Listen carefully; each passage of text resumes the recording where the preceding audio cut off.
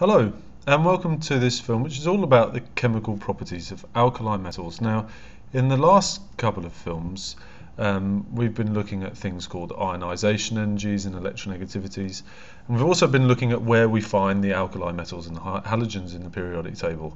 What we're going to try and do now is to use ionisation energy and electronegativity to try and explain how the reactivity of alkali metals and halogens might vary as we go from one element to another in their groups.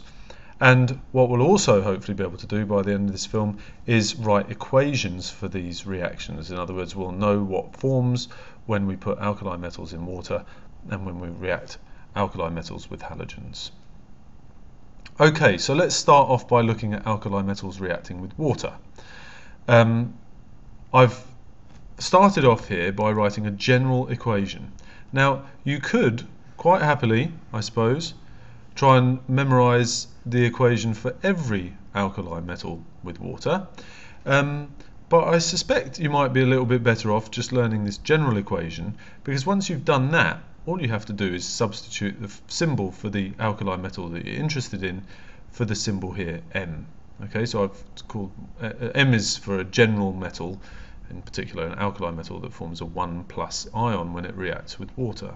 Okay, so in all of these reactions, our metal atoms are losing electrons, actually giving them to the hydrogen atoms in water. They're forming N+ ions, and we're forming hydrogen gas and a metal hydroxide. Okay, this metal hydroxide explains why these metals are called alkali metals, because when a metal hydroxide, which is a base, dissolves in water, we make an alkaline solution. Now, you'll know more about that kind of thing when you've studied the acids and bases topic. But what's also important to realise here is that hydrogen forms in all cases. Okay, so based on this general equation, we ought to be able to decide that if I put any alkali metal in water, very unusually for a metal, because most metals don't just react when you put them in water, these ones do. They produce bubbles of hydrogen, and our solution, if we measured the pH of it with an indicator, for example, we ought to find that it becomes basic because this base is forming. So we form an alkaline solution because these metal hydroxides are bases. Okay, and you can see that it's the same mole ratio every single time. In other words, we balance them in exactly the same way, and that shouldn't be surprising because the metal is always losing the same number of electrons. Okay, now if we think about how reactive these metals will be, in other words, if I put these metals in water, which one's going to react most violently with water? And some of them do, some of them react extremely violently. Well, let's think about what's actually going on in the reaction, okay? If we're starting off with metal atoms and we're turning them into metal ions, then really what's going on in this equation is that we're removing electrons from the atoms.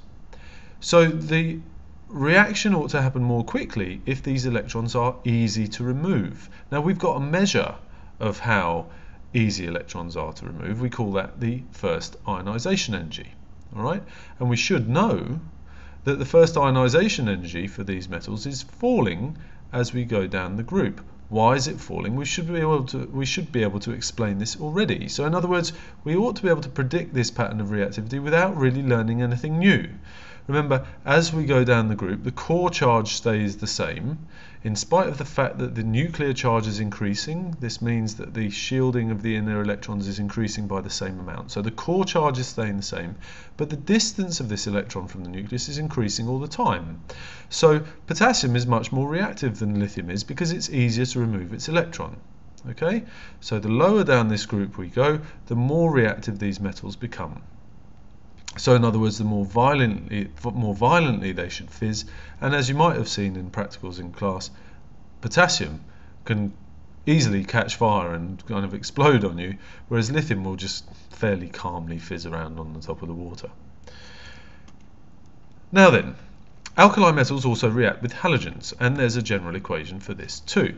I would definitely recommend learning this general equation because you don't want to have to learn every possible reaction of an alkali metal with a halogen, because there's quite a few different combinations. At least when we had the alkali metals reacting with water, there's only a few alkali metals, so there's only a few equations to learn. Here there's a number of different halogens for each of the alkali metals, so you could potentially be learning quite a lot of equations. But if we remember that the halogens always form diatomic molecules like X2, so that is to say Cl2, F2, Br2 and so on. If we remember that, then we can, and we ought to also be able to figure out that these X atoms form X- ions, in the process gaining electrons from these metal atoms which form M+ ions, then this should be an equation that we can probably figure out quite easily. Okay, most common mistake here without doubt is forgetting that the halogens hang around in pairs, but anyway. So as I say, lots of different possible combinations, but once again, essentially we're swapping the M for our general metal for any alkali metal we choose, and the X for our halogen.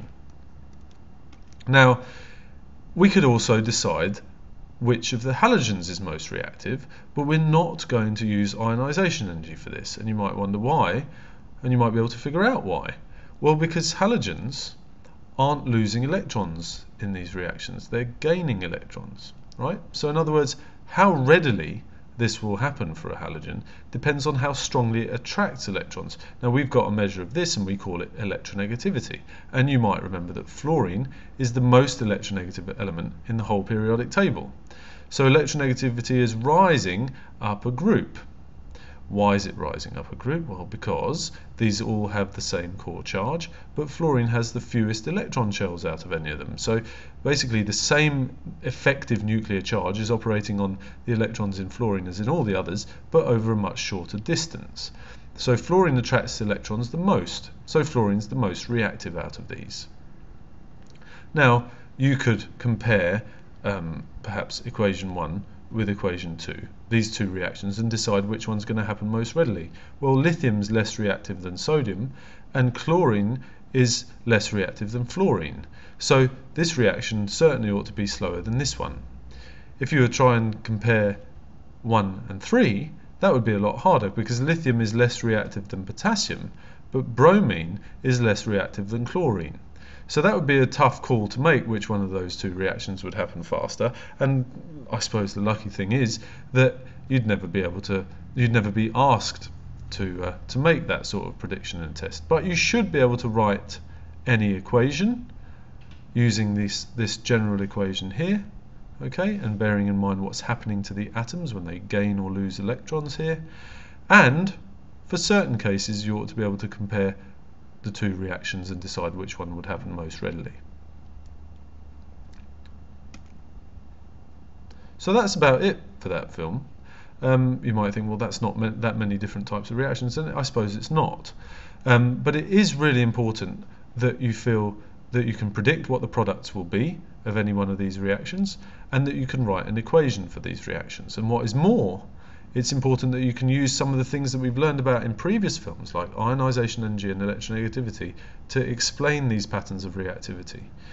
If any of that's confusing, or if you've got any kind of comments to make, then please feel free to post something on YouTube, or to come and see me and get some help with these things, because it's really quite important to be able to get these right in the test.